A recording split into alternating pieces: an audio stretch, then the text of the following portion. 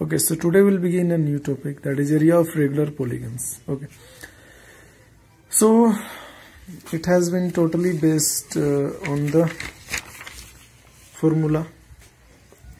As you can see here, it is a regular hexagon, and there is one inscribed circle. Inscribed circle means to say circle which has been made inside the polygon, and there is an circumscribed circle. Circumscribed circle means to say the circle which has been constructed outside of the polygon. Okay, so here you can see, and the small r is the radius of the inscribed circle.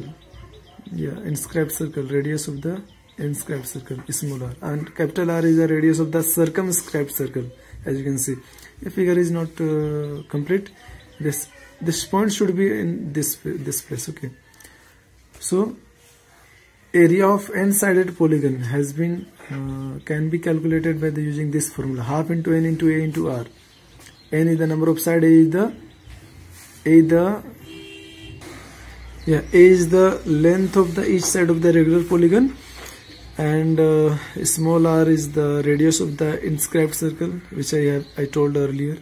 Yeah, then just multiply the number of side n, radius of the inscribed circle small r, and the number of sides a, and divide it by 2. Then you will get the area of n-sided polygon. N-sided means to say you can find this by using n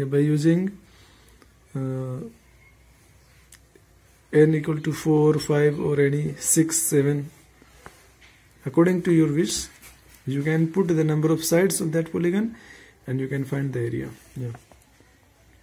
If when r is given, small capital R means to say the radius of circumscribed circle, then the area of polygon changes, as r can be evaluated by using this formula.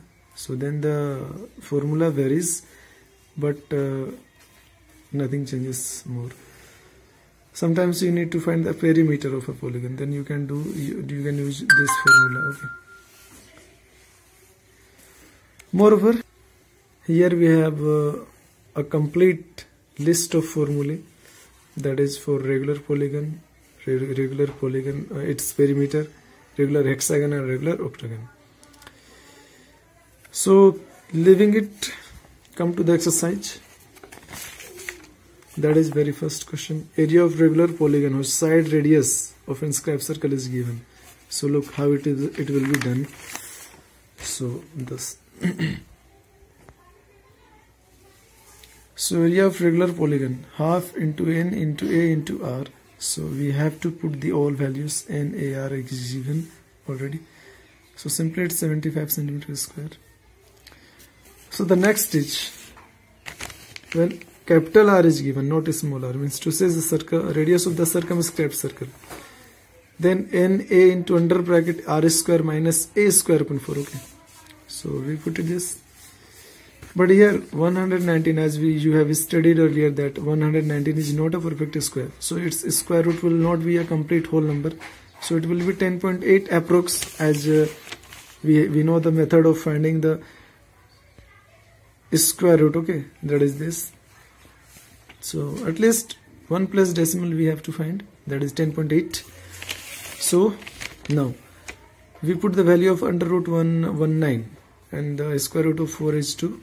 So just multiply this and we got the 94.5 with the centimeter area of the regular polygon. You can name the regular polygon because its number of sides is 7, so it is regular heptagon. Okay.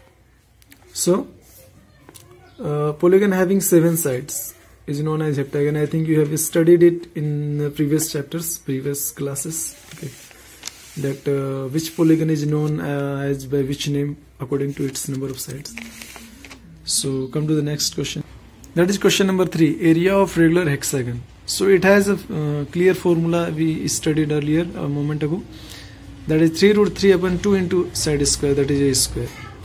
So I put the values, area of regular hexagon, okay, according to the formula, and simply multiply this. Again we come to find the value of root 3, which we don't know exactly, Then we will use the long division method of finding square roots. I think you have studied it in your earlier chapters. So by using that, I found 1.73 as the value of root 3. So multiplying this, we got our answer. Just like that, question number 5. The side of regular octagon is A and it is 5 centimeter. So area of regular octagon will be like this. Yeah, it has a different formula we studied earlier. This is that. Okay, so just keeping that in your mind, you can do the rest.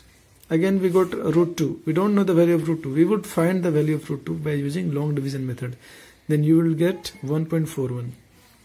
Okay, so just like this.